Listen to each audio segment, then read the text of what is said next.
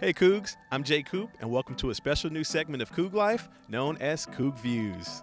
In this new segment, Cooglife is happy to partner with Houston Public Media in their DiverseCity initiative, where they figure out just what it means to be the most diverse city in the nation.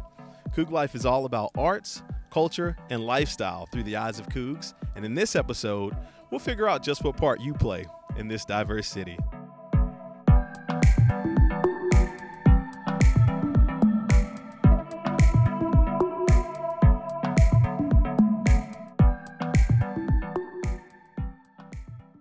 Tell us, man, where you from? I'm from Houston, but I was born in Japan.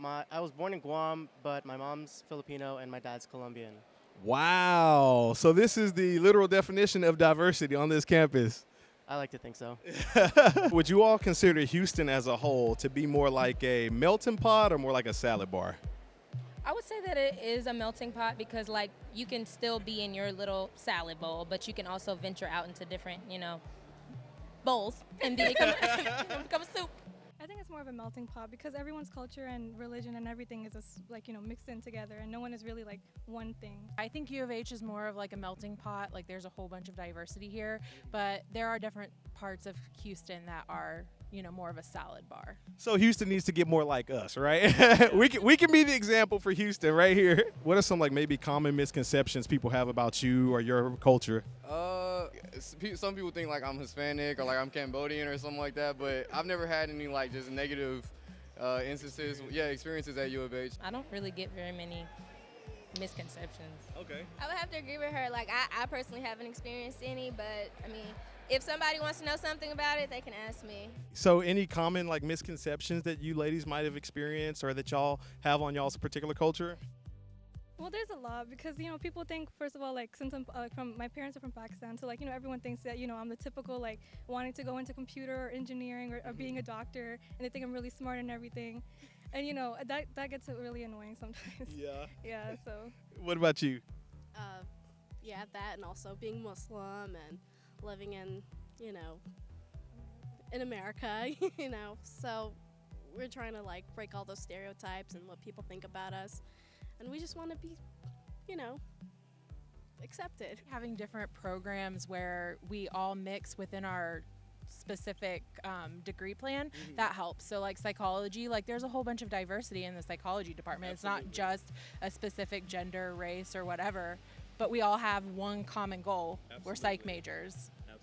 Good way to put it. And as y'all know, University of Houston is in the top 3 most diverse colleges in the nation. Something to be proud about, right? Right, yes. Yeah. Definitely. How does it feel to be a part of U of H being one of the most diverse schools in the nation?